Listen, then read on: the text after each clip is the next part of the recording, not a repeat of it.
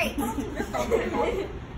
For this last chunk, we're going to show you how we do in a group session. I usually do part 9 or part 10. It is very hard to get to both, and I don't even try. So I'm going to show you part 9, and this would be the last step in the lesson for today, and the next session we would end with part 10. Okay, as you can see, Rose is showing part 9, so that you see. Beautiful. Okay, go ahead and put the sign down. So this group's actually already done this story, but it gives you a nice visual of what everything looks like when you're done. So if you want to zoom in on, let's choose Rose's for right now, because it's nice and chunked. So the first thing we do is, this would be blank. And the first thing we would do is have them chunk it. So draw little arrows or little lines, and you can look to see how people have chunked it differently. 1, 2, 3, 4, 5 by paragraph. So some people draw like little scoops.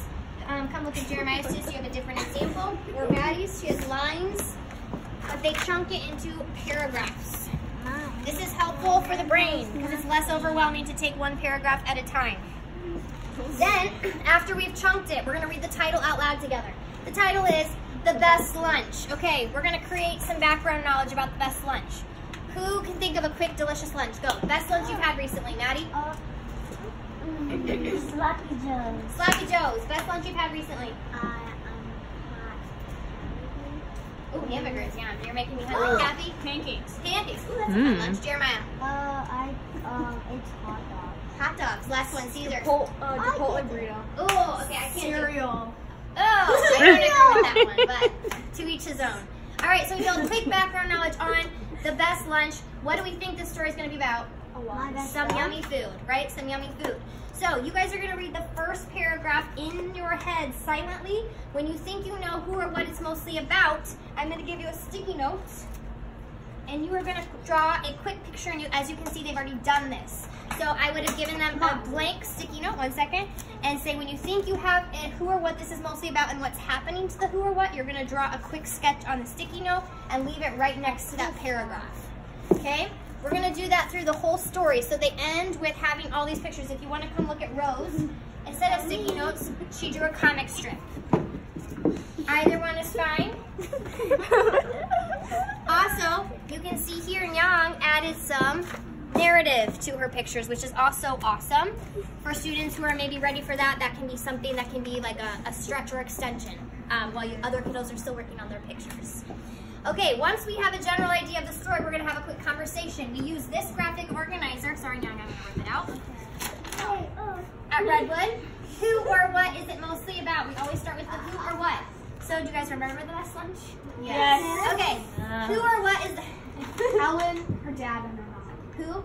Ellen, her dad, and her mom. So we have 3 main characters, Ellen, her dad, and her mom. What happens to the who or what? What happens, Maddie? Appreciate the hands. Mom is so busy, they want to make Mama lunch, so Ellen and Dad get together and cook Mama lunch. Oh, that's so sweet. Mom's busy, they want to make her lunch, they get together, they make a lunch. What do they make for lunch? Shrimp salad. Shrimp salad and plum Muffins. All funny words that they picked because they fit with the skill that you're working on, right? Like shrimp salad and it's kind of funny. But yes, they make this delicious lunch for Mom. So now we are going to fill in this graphic organizer. We've had a quick convo about it. So who or what is this mostly about? Everybody writes Mom, Dad, Ellen. Let's say you don't know how to spell Ellen. Well, it's in the story. But let's say there's a word in here that you don't know how to spell. Who can we use to help us? Siri. Well, not Siri. Siri is better than the teacher. Jeremiah, thank you so much, because Siri pushes them to independence. So for these kids, a lot of them have their own phones. They can pop their phone out, use Siri to spell a word. Or they can borrow an iPad if they don't have a phone. So they fill in who or what it's mostly about, then they write what's happening, and these are not full sentences, they're just notes, but they're actually writing something down. And then they fill in the where, when, and why as needed, if there's more detail. So where at home, when Mom is busy, why? Because Mom needs a break. All right?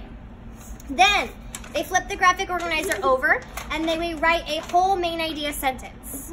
Okay, so we have the conversation now, and now they're actually ready to write a main idea sentence. I do have them use that same proofreading checklist, if we have time, to check the sentence and use Siri so that by the time I get to them, the sentence is perfect. Yes? Did I miss anything? No. And then we will read the story. After we've done all this work, then we'll practice reading the story out loud for fluency. As you can see, come look. These are scooped. So over the course of many days, we'll come back to this story, maybe scoop this story, or that's something they could do at home for homework, or if you have time, which rarely happens that you have extra time, but if you do, you can scoop it to practice that meaningful phrasing. Okay, that's it.